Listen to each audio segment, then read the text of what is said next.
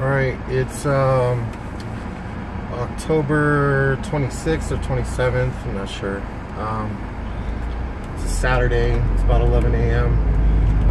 Going out to hit a lot of doors today by myself.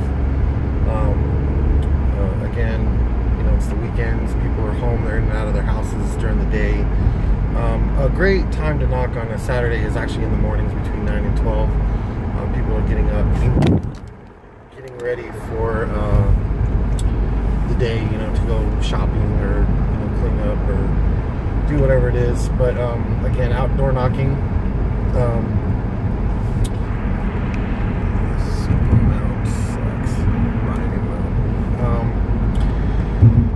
I got a couple of really good leads. Again, driving the other day with one of my students. You know, again, I pick up driving for dollars. Okay, so let's talk about driving for dollars. You're going out and essentially just picking up vacant homes. So a vacant home is a home that nobody lives in, obviously, right? That's the definition. A great source or wealth of information are the neighbors. The neighbors know everything, or they have a speculation on everything, you know what I mean? So a lot of people don't know this. You know, if you're out knocking on doors for vacant properties or even like pre-foreclosures, neighbors are a wealth of information. Like, you want to go knock on their door and just ask them, do you know anything about that house? Do you know what's going on? It's a vacant home, I buy and sell properties, pay cash for them, kind of give them a thing. You'll get a lot of people who really want to talk to you, especially when you're not like in their business. So if you're knocking on their door and you're talking about the neighbor, you know, they become very like friendly, and they love to bullshit sometimes too much. Sometimes it's like so much information, and they get to talking about themselves, and you know, again, you want to kind of control the situation, you know. But again, when you first start out, just go into, you know, look, I'm trying to buy this house, see their response. Sometimes it's just like, you know, no, I don't know anything, I don't really talk to those people, so on and so forth. So you know, but again, you know, I've got phone numbers from people, I've got information that you know, you never know it's true until you actually check it out when you do your due diligence, or when you're checking out the information that you actually get on a home. I went and knocked on the neighbor's door in a home in South Phoenix. They said the lady was either probably dead or in a hospice, and it was true. She died in 2016, and hunting down the neighbors actually today, or I'm sorry, the family members today, potential family members. So I want to see what's going on, and some of them might live in Texas, some of them might live here. But again, finding either phone numbers or places that they might live, you know, something you can kind of, you know, do a little bit of work in the morning and then go out and find out if there's any sort of information. So again, it's information gathering. The more that you know about a certain property, helps you actually control your emotion. So again, people are emotional. When somebody in the family dies, you know, it's an emotional situation, and a lot of the times they don't want to deal with the property. They want you to deal with it. You know, it's a tragic something or other. I mean, this lady was really old. It was kind of just her time, it seems like. So I'm gonna go figure out if, you know, these people are really you know, interested in getting rid of the property. It's a really big property actually in South Phoenix, and again, a lot of people in South Phoenix don't like South Phoenix, but it's a big property, and I know a lot of guys that want properties in South Phoenix. Some people tell me, like, I don't want anything in South Phoenix. It doesn't make sense. I you know, did some door knocking and was driving for dollars down there 2 days ago. There used to be a golf course when I was a kid there, and they're now they've torn down that golf course, ripped it all up, and are building a new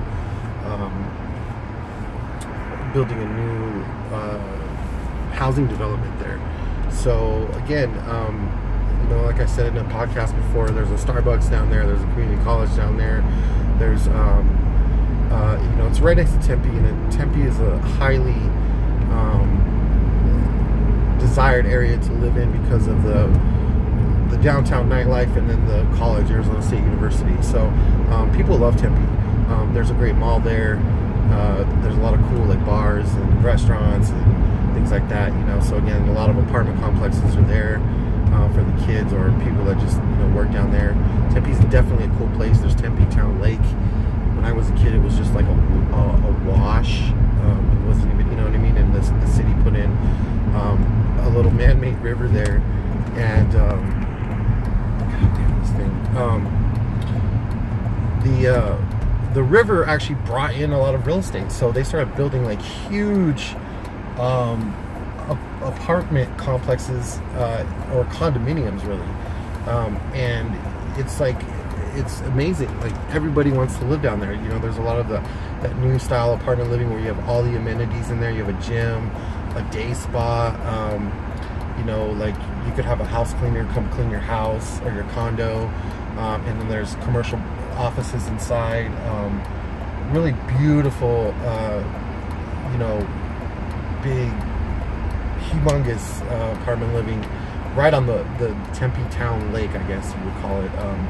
It's not a lake, it's more like a river, but you know, and you have Arizona State University. That's where the Sun Devils play. And then you have Mill Avenue, which is a lot of bars and restaurants and places to shop, you know, cool spots.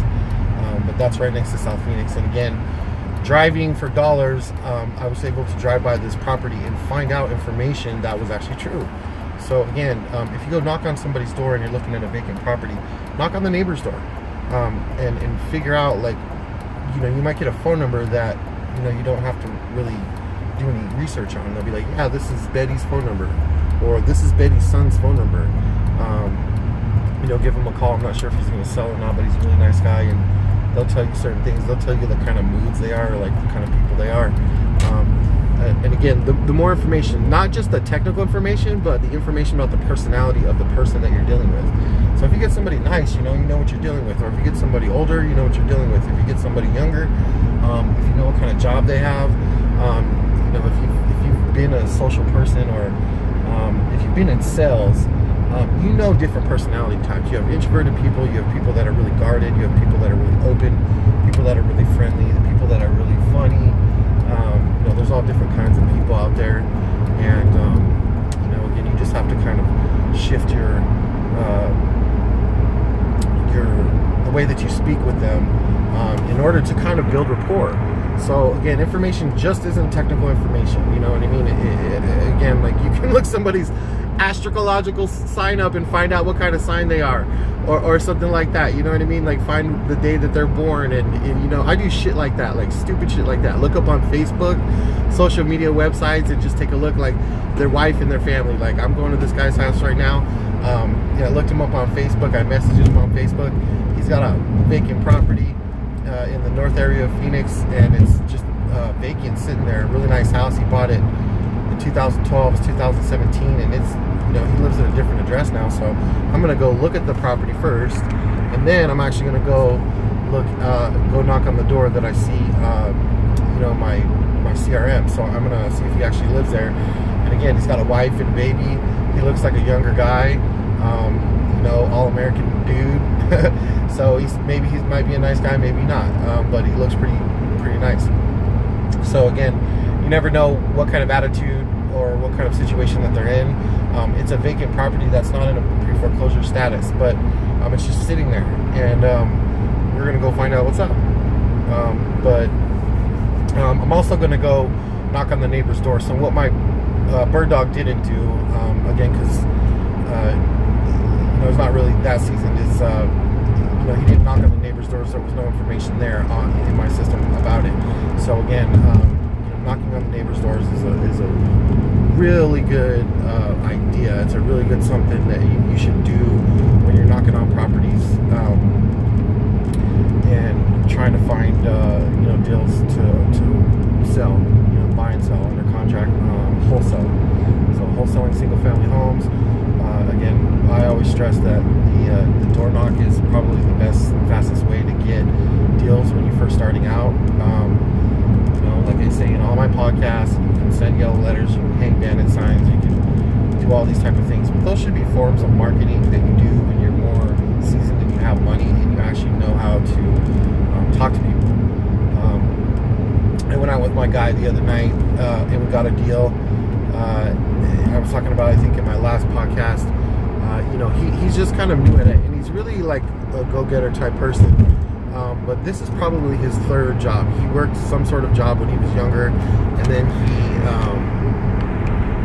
he worked at a Chinese food restaurant chain for like the majority of his life, ever since he was like 22 years old or something like that, or maybe, you know, he started out as a retail cash register person, and then he moved all the way up to like managing 7 or 9 different Chinese food restaurants, and now it's the third time. So he understands sales, he understands systems, but again, he's not as assertive as he could be. But again, this is a new thing. It's not that he's not smart or doesn't have common sense or he's not good, or again, he's doing all of the proper things that you should be doing when you first start out, which is just putting in the work. But we went over to a deal, and I wanted for him to lead on the property, but this guy was kind of more of a taller guy. He was really a tough guy, kind of had that attitude, and again, I had to really get in there and be assertive about it and kind of give him, you know, the ultimatum of like, you know, you're going to lose your home. We would like to buy your home, but I'm not going to bullshit you, and I'm not going to you know, I'm not going to fuck around, and please don't disrespect my time. I kind of expressed that. I really didn't say that exactly, but like the way that I got my point across, he actually had more respect for that. So I actually had one person on my team call him, and then I had my other student who's on my team go and deal with him a couple different times, and then he had, you know, not shown up to an appointment, or he flaked him out or whatever, and then we actually went to his house the other night on Wednesday night, and he's like wasn't there. We went there on Thursday night. You know, he told us to come back on Thursday night, so we came back on Thursday night. He still wasn't there, but his kids answered the door and said that he's on his way. So and we literally waited like 3 minutes, and he pulled up, you know, in his nice Beamer. He's got about maybe a $300,000 house, and he's in the house, and he's got 2 cars. It's just him and his 2 boys, so I don't know what he has 2 cars for. But again, you know, he was a real one of those people that doesn't want to feel like they're ever weak, you know what I mean? And again, like if they know that you're weak, and again, I'm not saying my student is weak at all. What I'm just saying is that he just doesn't know what to say or do right now, and that's why I recommend either door knocking or cold calling when you're first starting out wholesaling single family homes, because you don't really know what to say or do. And again, being assertive and kind of giving people the ultimatum of, you know, you're either going to lose your home, or, you know, I'm interested in buying the home, but, you know, I'm looking for people that are serious. But doing that in a nice way, in an assertive, nice way, to where they can't really like get upset. You know what I mean? But they can think about it. You know, if you act like you don't care in a nice manner, whether you get it or not, you can go and do another deal. And again, that's the whole point of doing what you're doing when you're doing single family homes. You want to have a pipeline full of deals.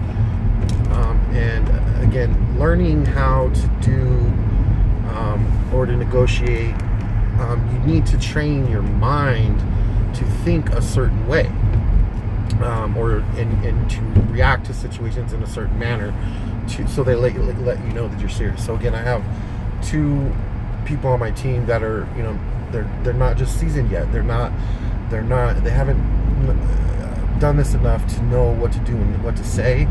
And again, when you become more thick-skinned, you become more assertive, and you know, you let people know that you don't want your time disrespected. You kind of express that, and people really react to that. You know, and some people are just hard-headed. Some people they just, once you let them know, you know, when you get a lot of people, especially when the pre-foreclosures come around, that it's a lot of bullshit out there. You know, people are like one and done, or They tell them, hey, trust me, and do all that. I don't go into like, hey, you know what, you can trust me. I just tell them, you know, let me do my job. You know, if you're serious about this, if you're not, then, you know, there's no reason for us to speak anymore. And I don't want to waste your time. You know, again, when you do that and you let them know, you know, please don't waste my time. This guy was that kind of guy, like, you know, like he just wanted some respect. And again, when you give respect, you should ask for you know, respect back, and that's what levels the playing field and gets you to you know, be able to sign a deal. So again, a lot of people probably have worked on this deal, and we knew that because he was saying certain things. But you know, one guy had offered him a certain amount of money, which was close to the offer that he wanted, but the guy didn't follow up, or didn't follow up enough, because, you know, we got the deal. And again, you know, you really have to kind of get out there and just start doing it on your own, and then having somebody kind of back you up on it. There's a million different programs out there right now where you can pay money, and they have some sort of a closer on their team. They just need you to go out and find them a deal. So if you're working that, again, and you're trying to do it through mailers, you know, yellow letters or bandit signs, and trying to market and stuff, you know, you're not really going to get the results that you want unless you proactively go out and do something.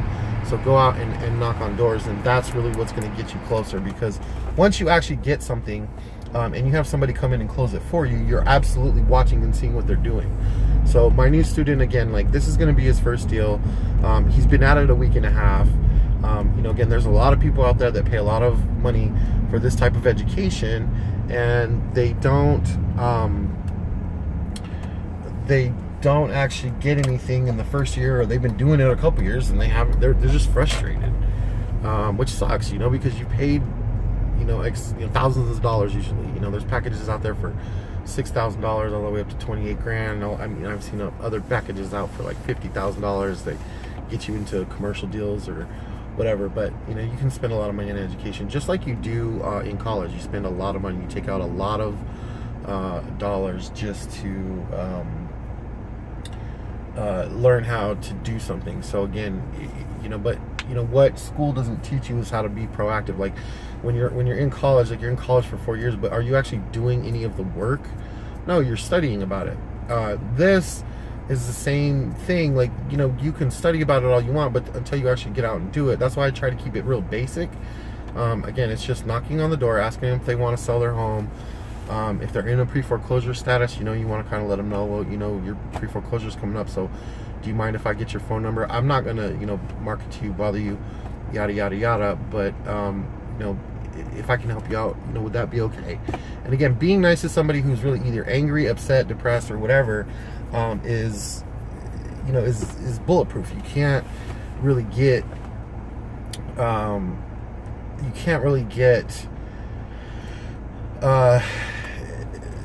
you know, that far with having an attitude or being a dick or being cocky or anything like that. You know, being nice will get you a lot farther.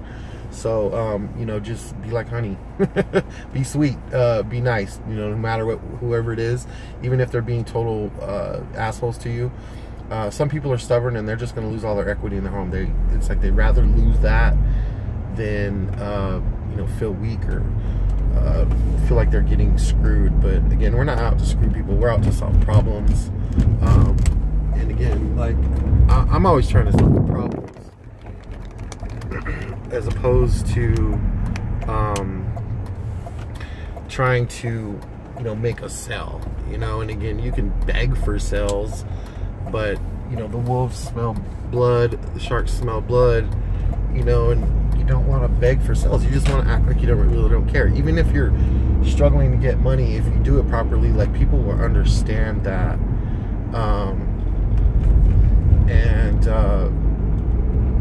You know, if you consistently work a pipeline of deals, you don't have to worry about anything. So again, you always get excited when you get your first deal, or when you're getting deals and you're waiting on, you know, that big $20,000 or maybe $10,000 paycheck, and you know, and then something at the closing table happens and you don't get the money, and then you can fall deep down into a type of depression or something like that. So it's important that you continually get information, continually get deals, Get as much information as you can, but work a number of leads per day, and then go out there, especially on the weekends, which is a great time.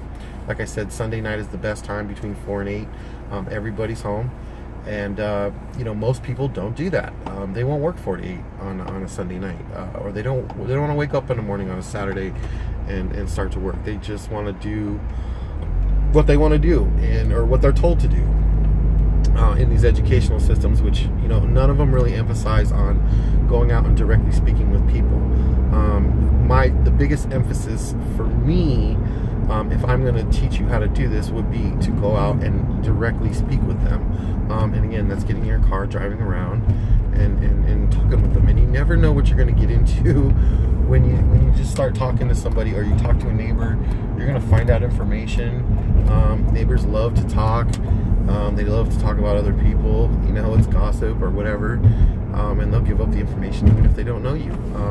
And if you can build enough rapport with people that are actually losing their homes, you know, again, they like you, and they want to go with you for whatever reason, and you want to, you know, again, take care of them, you know, solve their problem, communicate through the process with them, which is very important.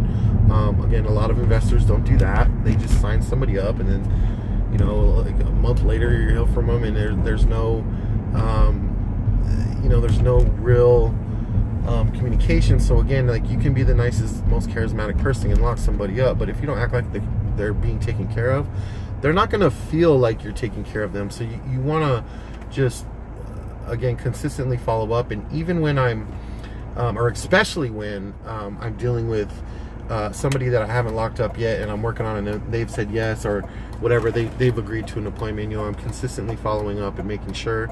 But I'm also consistently following up even after I sign the contract. Or if I'm working with my students, I have them do that, because that's how they actually learn. You know what I mean? They learn the best when you're interacting, when you're actually doing. So you learn more when you do, not when you you know, just sit there and listen to audios or watch podcasts or read information. Like, you want the information from the actual properties that you're looking at, and then you want to go out and you want to physically interact with the people. And again, that's how you get the deals, the results that you want, the fastest, and the dude, this fucking thing sucks. Okay, but again, I'm not gonna make it too long here. It's just been about 20 minutes, but again, get out there, knock on doors when you're going and you're driving for dollars, which means that you're finding vacants, or you're driving and you're talking to you know, sellers. You wanna get out there and you want to talk to them. So make sure that you're speaking with people, that you're being nice, you're being assertive, and then you're talking to the neighbors if somebody isn't home. People are always home, so you can work from 9 in the morning till 9 at night. Some people have lost their job. You can go knock on the door then. They don't expect people to come usually in the middle of the day. So, you know, again, if you just keep knocking, something will eventually happen for you. So again, you know, I have a student right now. He's been at it for a week and a half, 2 weeks. He's already got something because he's put in the effort. And again, I back him up on that. So again, if it makes sense to me, because you know, obviously I'm teaching him, but it's also a deal that I'm going to make money off of. You know, I'm going to go out there and I'm definitely going to back him up. So if you can bring, that's value again. So if you have any sort of students, or you're working with people, you're trying to teach somebody, you know, you want to back them up. If you're just starting out, you want to get out there and knock doors and bring a phone number to somebody. You know what I'm saying? If you don't know what to say and you have somebody mentoring you, you know, if there's something in it for them, they're going to put in the time and effort to help you. So, you know, when I first started out, I paid a lot of money for education. Then I just went out and I didn't really do listen to any of the education. I understood the certain concept of it, but I really didn't know what to do or say. And I had been a door knocker for years. So again, it really, when I started getting out in there and started knocking on doors, it started working for me. Again, you know, didn't make a lot of money in the beginning when I was learning from different people. They were only paying me a very small amount of money, but who cares? Like, now I know exactly what to do, and I know how to make the big bucks, and it was worth it to go through all that kind of like shit, man. Like, I'm seeing somebody make 35 grand when I just made 500 bucks or $1,000 bucks. But again, you know, there's always opportunity out there, whether it's a good recession or a bad recession, as an investor. So it doesn't matter. You know, when you're wholesaling, you don't really have any stake in the game. You're not putting any money into renovations or anything. You don't have any money in the game. It teaches you how to make money without money, and that's what you want to do. You want to first learn how to make money without money, so then when you have money, you know what to do with it. So this is Nate Ness, and it's Saturday, the end of the month, starting to get cool in Phoenix, and I'm out knocking on doors, and I'll be out at it all day. Have a great day.